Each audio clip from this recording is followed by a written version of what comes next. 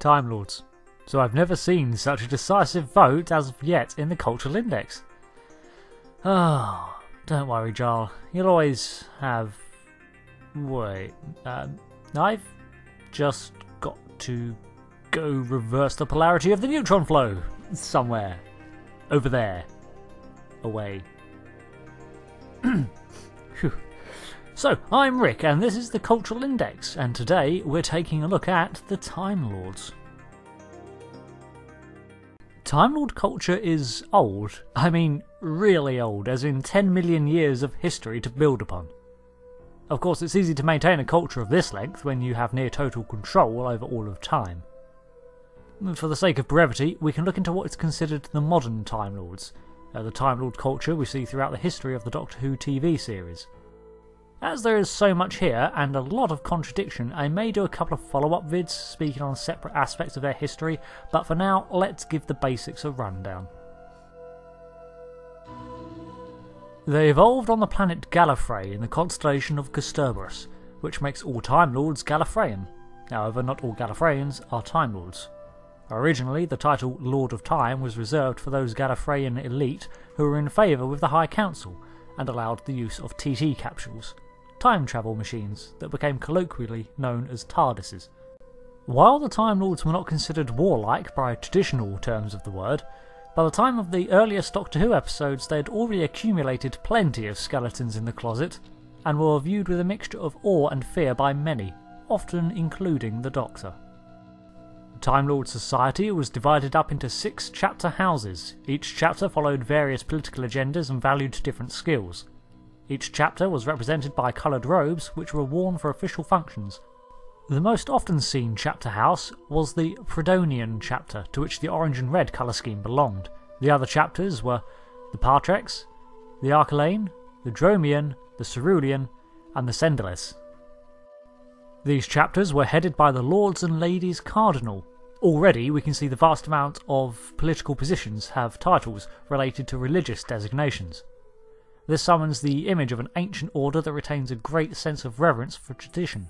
Grandiose naming conventions for things is a common theme for Time Lords, which adds to the overinflated ego that other species perceive them to have. The likely origin for all these titles dates back to the dark times of Gallifrey. Before they were Lords of Time, they were a culture steeped in mysticism and magic. Each chapter owned a great house, a political centre and a hall of residence. These houses were sentient and self-aware in a similar way to advanced TARDISes. Most children went into these homes from birth and were raised amongst peers. From here they were enrolled in either the academy or the military when they came of age. It was customary too for an 8-year-old to be brought face to face to a temporal rift on Gallifrey called the Untempered Schism. Peering into the unfiltered time stream often elected flashes of disjointed events. This was likely done to confront the child with the magnitude of time and prepare them for the responsibility they faced as a Time Lord.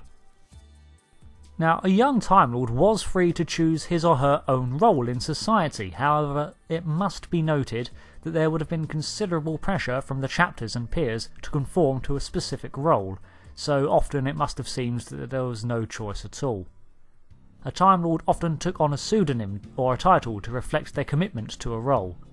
This title of their own choosing took precedent over their real name as an affirmation of who they were.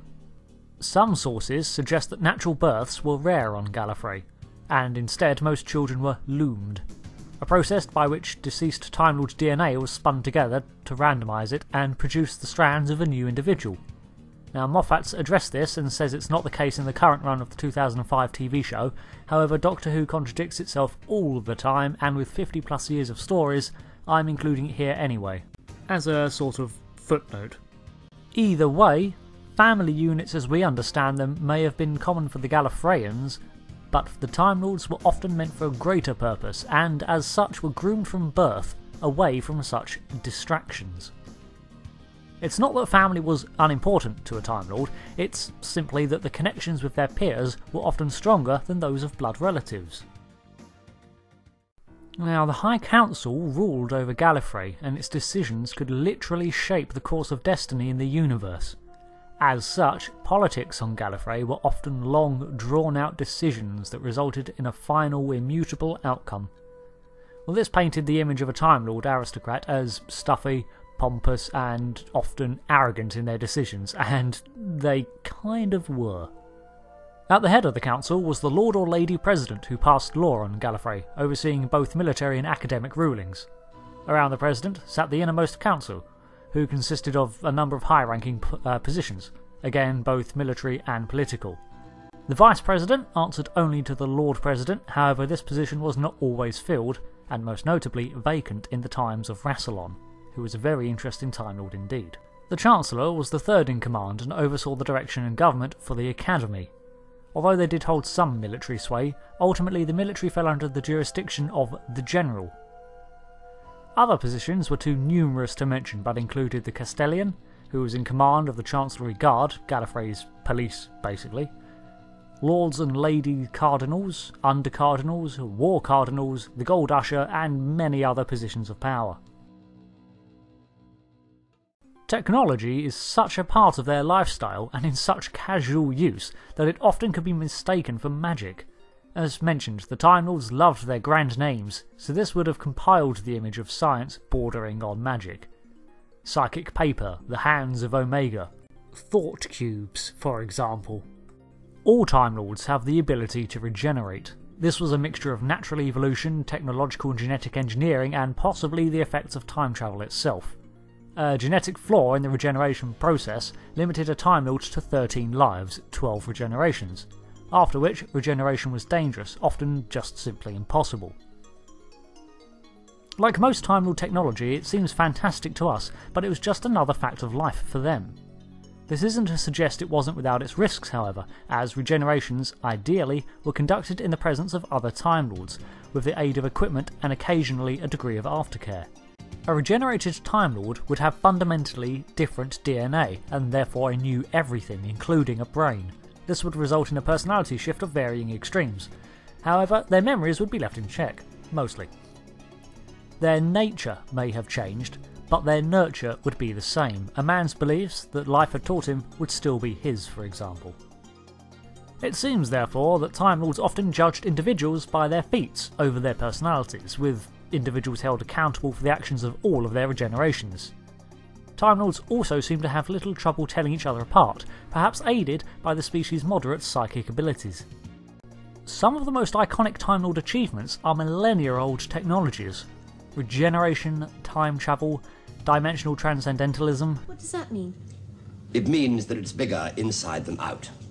Although these processes have been refined over the years, eons of non-interference with other cultures and passive observation can have seen to have stunted Time Lord creativity somewhat. At the end of a Time Lord's life, it was customary for their knowledge to be retained through the preservation of their memories. Each mind was scanned and uploaded into the Matrix, a computer made up of the combined minds and experiences of every Time Lord possible. Although calling the Matrix a computer is like calling a smartphone an abacus. Art still has its presence in Gallifreyan culture, however, as with the technologies, a lot of it seems focused in the past. The Harp of Rassilon is a Time Lord relic, but it shows that music at one time at least was a great part of their culture. Stasis cubes were frozen points of time, images of beauty captured in an instant and preserved in a three-dimensional image on a 2D plane. This casual use of both time manipulation and folding space further reflects the advanced nature of the Time Lords, where such elements have become a common everyday practice. Another form of Time Lord art were paintings, however with a suitably technological twist. The paintings were rendered via computer program rather than an artist's hand. This raises an interesting question. What then was the piece of art? Were I to create a piece of software so intricate that it paints a stunning vista, what would be the artist? The computer program for generating the image, or me for writing the program well enough that it could produce such work? At its heart, the Time Lords are a hyper-advanced civilization whose scientific advancement borders on supreme. The level they have achieved, however, fundamentally limits them. With no real opposition, their culture stagnates, and the creativity that drove them is lost. The very fact that they had to resurrect Rassilon, arguably the most successful Time Lord president, to lead them during the events of the last Great Time War, shows how complacent they had become. They may be geniuses, but they've become immutable and unchanging, requiring the mind of one of their greatest pioneers to aid them in a war they could no longer fathom themselves. Speaking of, during the last Great Time War, a lot of Gallifreyan culture was destroyed, perverted or downright lost as they discarded parts of their history in order to protect what remained, leaving a broken shell left.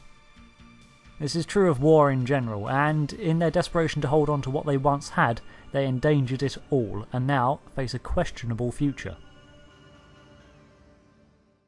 So thanks for watching. This was probably the most challenging cultural index I've yet produced. Every sentence in this video has an entire story behind it, whether TV, prose or audio drama. With 50 years of stories, I've barely scratched the surface. I opened this box and discovered it's way bigger on the inside. Still, as mentioned, I'll probably do several other videos on Time Lord culture, so keep an eye out for that. Until then, the choices for next index are either the Sangili Elites of Halo or the Mass Effect Turians. So thanks again for watching. I've been Rick, and if you'll excuse me, I think there's a weeping angel behind...